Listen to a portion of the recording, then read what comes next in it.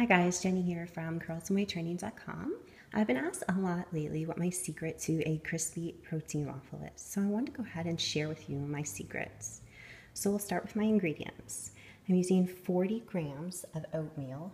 You can use quick oats, you can use old-fashioned. It really doesn't matter because you are grinding them up. You could use oat flour as well. I'm using Whey Gourmet protein powder.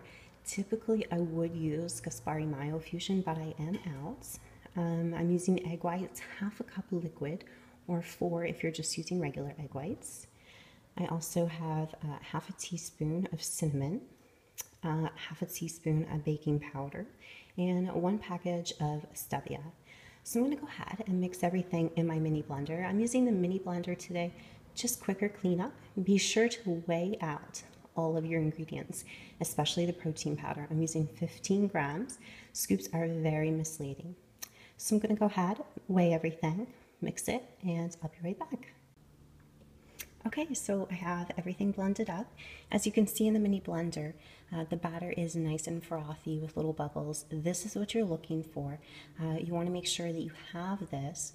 The longer the egg whites beat, the fluffier it'll be. I have my waffle iron fully heated. Make sure it's heated fully before you put the batter on. This is so important, or you're going to end up with a soggy waffle. So I'm going to go ahead, pour this on, and I'll be right back. And there you have it, a crispy protein waffle. I've topped mine with 1 serving of fruit. In this case, I've used banana, but any type of fruit will do. Berries are especially good on top. These are great made ahead and reheated. Pop it in the toaster on bagel setting and you're good to go. Thanks. This is Jennie from curlsandwheytraining.com.